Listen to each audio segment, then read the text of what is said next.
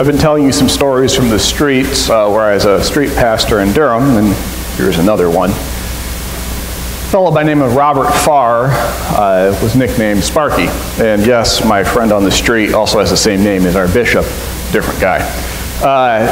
And Robert had an associate's in forestry from New York and had ended up on the street.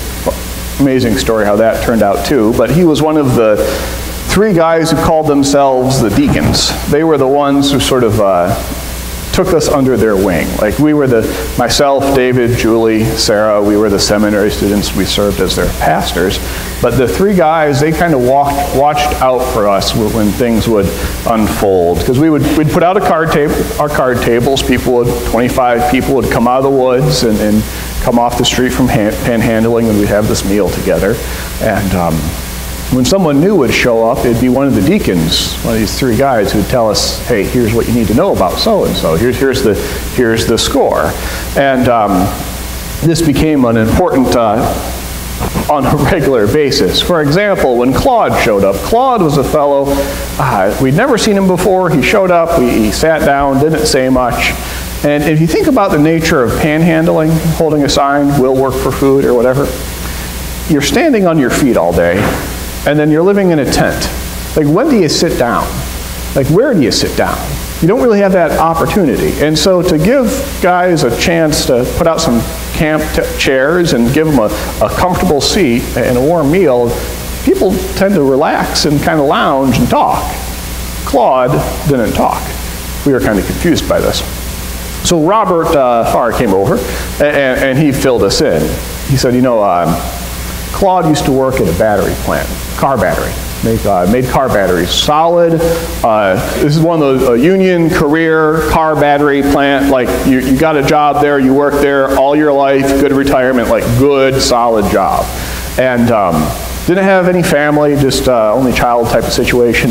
And he started ceasing to be around people. He developed a paranoia, a delusion that people were out to get him, to the point where he stopped being able to go to work.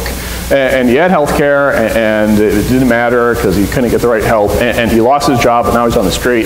And because once you lose your job, then you lose your insurance, and you lose your car, then you lose your house. And so Robert's telling us all this, and it was helpful to know how to help to be with Claude, because if we tried to talk, the more we would try to talk to Claude, the more scared he would be. It had taken him 4 months of watching us sit down with people before he'd gotten to the point where he would come and eat with us. Like, he'd just watch us eat for 4 months before he finally could risk it. That was the strength of the paranoia he struggled with. Claude wasn't the only guy who had mental struggles. Another fellow on the street who had a mental struggle was Nick. I'd mentioned him before, Nick Mastracco. He was a retired Marine. There's no such thing as a former Marine. You ever noticed this? A retired Marine. And he was a stout and strong guy. I mean, his nickname was Bulldog, and he looked every inch of it. I know of a situation in which he shoved a car back on the highway when a lady got in a one-car type of accident, and amazing fellow. And when he was up, when he was good, like he would warm up, he was just wonderful to be around. He'd warm up his little can of Hormel chili and eat half of it, then leave another half where he knew Claude would find it, so that Claude would have something to eat, because he knew Claude was, it's kind of hard to panhandle when you're scared of everyone, delusional about that. And so, great guy when he was up.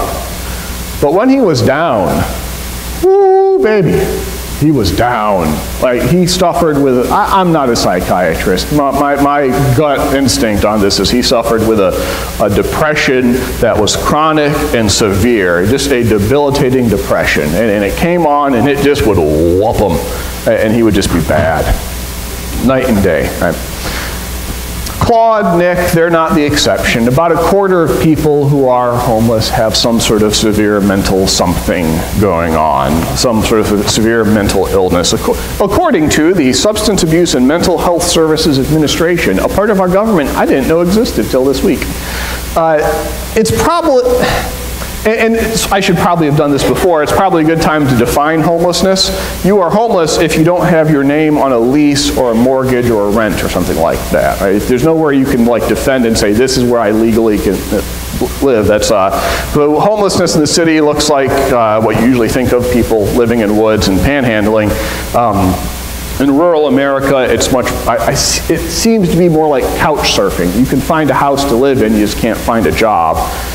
Deb is shaking yes at me. That makes me feel good that I'm on the right track. Thank you, Deb. If you slice the data on a different way, fewer than 1 in 5 disabled adults, whether it's mental disability or physical disability, are employed. One of the reasons they're at such a high risk of being in poverty. And it's actually a situation getting worse. In 1990, 28% of people with some sort of disability were employed. In 2013, it had dropped to 14%. So this is a challenge. And I know my uncle continues to be paraplegic, and he built airboats for decades from a wheelchair. I mean, so people who are disabled doesn't mean they can't work. That's a whole different. Right. Now, you might expect that the arc of the sermon here becomes a big old sermon about the problems of systemic sin. Like, we could talk at length about the way that a retired Marine did not get the health care he needs, and man, we need to support the VA, and that's a problem of our society. I could get into mental health care in general, like Claude had a good job with health insurance. Why did he fall through the cracks? Right? We could get into give a man a fish, feed a man for a day, teach a man to fish, feed him for a lifetime, but then there's the next step we forget about. Are there enough fish in the pond, right? Does everyone have a fishing, something to fish with? Like, there's a whole sermon there about systemic sin, and I am tempted to get into it, but I'm not. Not going to do it. That's a sermon for another day. We have a temptation to always focus on fixing the problems, right? That's my temptation. I'm a Methodist pastor. I want to fix things, right? I want to get involved and fix it and heal it and work it through and move it on out, right? It is my family motto. It started out like 30 years ago as a joke, but it is so very true. The Kuhn family motto: see a problem, solve a problem. That's my definition of leadership. Run towards the biggest problem, right? That's what I do. I try to solve problems. It is my temptation. That's not the sermon for today, though. We talked about last week, you feed your dog, you eat with your family. That with really matters, right? You can do ministry to people, and that insults them. They're trading their dignity for whatever you're offering.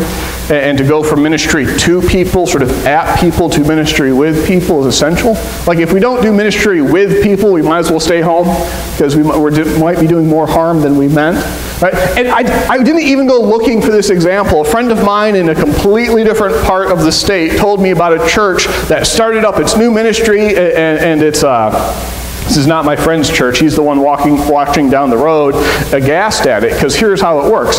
You walk into this church, and if you need supplies, they will give you a certain type of supplies, fill out the paperwork, and then at the end of it, they ask, volunteers ask you, what can we pray for you? And the person who went there, that I know about, the person who went there to get these supplies, said, it's okay. And the people insisted on doing it anyways.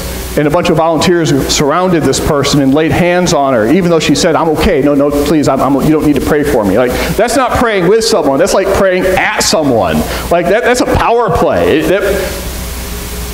That is the antithesis of what ministry is, right? If I want to pray with you, we're going to sit down and drink some coffee, and I'm going to try to listen and understand, and then we'll pray with your agreement, and once we're okay with each other. Then, if we're not going to pray with people, we got to get the with down, or else stay home. There's a next step, though. There's another move, right? To go from ministry at people to ministry with people is still focused on solving problems. And when it comes to my friends like Nick and Claude, am I ever going to be able to look at Nick and solve that problem? Right? Am I ever going to be able to look at him and say, that's it, we have solved your depression? The depression that has crippled you for decades, that's solved, right? Am I ever going to be able to go to Claude and say, your paranoia, your delusion, that's solved? Like, we're going to solve that today? No. There are certain problems that aren't going to be solved. There are certain situations that no matter how much ministry you do with people, they're not going to get fixed. And we have a desire to fix and to solve and to resolve and make it all right? But there are problems and brokenness in this world that will not be solved this side of heaven. It's the unfortunate truth, but that's what it is, right? There are things that are broken in this world that are not going to be made right this side of heaven. In the kingdom of God to come, I will know Claude as he was meant to be, but not until then. And until then, what he needs is not someone to try to fix him or work with him. He needs someone to walk with him. That's what we're doing when we gather as church. Church is a family when it's working as it should, and that's part of what we're talking about. Part of what we aspire to be for each other is to be with each other, right? When you look around the church, do you see people to do ministry at? I hope not. I hope you see people to do ministry with, but in the end, what are you gathered here as? People to be with. Right? There's a difference between trying to do ministry with and the ministry of just simply being with. Because we're going to walk together as a family. And that's, in the end, what the church was for Nick. Because I have to confess to you that Nick was a Marine, because Nick did pass away. When Nick had back surgery, we helped him work through the Medicaid process. He got back surgery, and he contracted MRSA while he was in the hospital, and it killed him. And so for that last month while he was in the hospital, there was no fixing it, right? There was no getting in there and making it all better. What do you do with family when they're sick unto death? You don't fix them. You sit with them. You just be with them, because no one should die alone, right? And that's what we did. That's what the church did for Nick. That's what it means. That's that's what ministry with, being with, right? We read in Romans what Paul writes about the love of Jesus Christ, that neither death nor life, nor angels nor demons, neither the present nor the future, nor the heights nor the depths, nor anything in creation can separate us from the love of God that is in Jesus Christ. And I think that's what we're looking at today. For people to know that no matter what happens, the love of Jesus Christ will be with them, right? And it will be with them as the church gathers with them, to be able to sit with and walk with and talk with. This is what I understand Paul to be further talking about in 1 Corinthians 12. Talks about how every part of the body is necessary, and those parts that seem weaker are actually indispensable.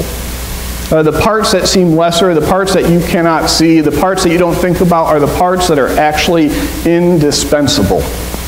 They are worthy and need greater honor. I want to tell you one last story about how this works, and about someone who truly is indispensable. And I put a picture of her on the front of your bulletin. To take a gander there. If there has ever been more of a church directory picture, like, isn't that the perfect church directory picture? That's awesome. Her name is Sarah. Sarah's right there in the middle. Sarah is a friend of mine from Gethsemane United Methodist Church. And there she is with her mother, Pat, and Jerry, her stepdad. Pat was my mentor for almost 2 years while I was in seminary working as a youth pastor. And for those of you keeping track, yes, I was a full-time student, and I was a street pastor, and I was a youth pastor, and I did sleep on occasion. Pat adopted 3 children, the youngest of which is Sarah. And Sarah is a joy. If you walked into the room with Sarah, she is the most excited person in the room every time. She is excited to listen to what's up with your life, and she's excited to tell you what's up with, she wants to hear about yours, she wants to tell you about what she's excited about, and then she wants to go out to eat with you after church. I mean, she is excited to be in the room. She's the one that everyone talks to. She has this instinctive sense for people that is just amazing. And Sarah, as you might be able to tell, has Down syndrome, with all that entails, right? And so she has rheumatoid arthritis pretty badly, and that's a challenge for her. And what Pat tells me was back when she adopted Sarah, she's another Methodist pastor, and I already told you, Methodist pastors, we want to fix things, we want to take care of it, we want to resolve it, we want to make things right, and that's, it's not like she was at all confused about Down syndrome. Down syndrome is not something you heal, but she wanted to make it right and help her all the way she could. And what she realized is Sarah doesn't need to be fixed. Right? She doesn't. You don't fix Sarah. You live with her. You be with her. You enjoy who she is. You care for her and let her care for you. You let people be who they are and focus what they can do, not on what they cannot do. And I'll tell you what Sarah needs. My friend Sarah needs family. She needs people to be with her. Because she does need some help. She does need some help. She lives in a group home, and she is her own person, and she has internet access. She needs people to walk with her, doesn't she? Right? She is a 30-odd-year-old lady who is sort of developmentally about middle school, and she is in a perpetual boy craze, and she has internet access. She just needs family to walk with her, to care for her, to ask how she's doing. And thank God she has it. There is a Methodist church that has adopted her group home, and it is a good and powerful and wonderful thing. Sarah was raised in the church, by the church, and the church has committed to be there with her. As I have talked to Pat, her mom, about this, the question Pat's had to grapple with is what happens after she's gone, after Pat is gone. What happens to Sarah? There are other questions she has to grapple with, Pat's never going to retire because Sarah needs a knee replacement, and trying to get a knee replacement on Medicaid, so she's going to work forever so that she can keep Sarah on her insurance. I mean, there are things like that, but the most pressing question is, what happens when Pat is gone? Will the church be with her daughter so that there is someone to be with her when Pat no longer can be? And thankfully there's this church that has adopted this group home, and thankfully that is the case, right? There are people here in Shelbina who need the same thing, who need family to be with. They're not problems to solve, right? We'll do ministry with them because everyone can be in ministry with, but in the end, there are people in our community who need family to be with, whether it is from the brokenness of mental health problems or the potential isolation that comes with developmental disabilities. Whatever it is, the question is the same. Will the church not just be in ministry with, doing with others what can be done, but will the church also be a place to be with folk, to be family, right? And to be blessed by them. Right? I am the Christian, much less pastor, I am the Christian I am today because Nick and Claude, you could be honest with them in a way, Midwesterners, can we confess that we have a passive-aggressive streak in ourselves, that when we just kind of dance around some challenging questions, you don't have to acknowledge it, because to acknowledge I said that would be to, no, you can ignore it, that's all right. When you're on the street with people, there isn't any sugarcoating, right? When I saw someone and said, man, you're kind of twitchy, did you see the Magic Man? Magic Man was the drug dealer. Yeah, I messed up, man. And we talk about it, right? The ability just to be straight and honest with each other about the struggles of following Jesus, I learned that from the street. I am the Christian I am today because Nick and Claude shared their lives with me. I'm not sure who gave more, me to them or them to me. I am the Christian I am today because of the joy that I was able to be present with Sarah. She just has a vivacity and a joy to her that I have never hit once in my life, right? Her natural setting is to be excited for Jesus in a way that on my best days I might get close, right? She has taught me so much about joy. And I've done some things for her, but she has given me so much. To do ministry to people, just stay home. To do ministry with people, that's a start. That's good. That matters. That respects people. In the end, we are called to be church, which means being a family is not just ministry with, it's the ministry of being with people. Not seeing people as problems to solve, but brothers and sisters to walk with. See the difference there? I don't want to be a church that does ministry to. I want to do some ministry with, but in the end, I want to be part of a church that understands that the highest form of ministry, the most faithful way to follow Jesus, is simply to be with each other, to accept each other as a gift. In Jesus Christ our Lord. Amen.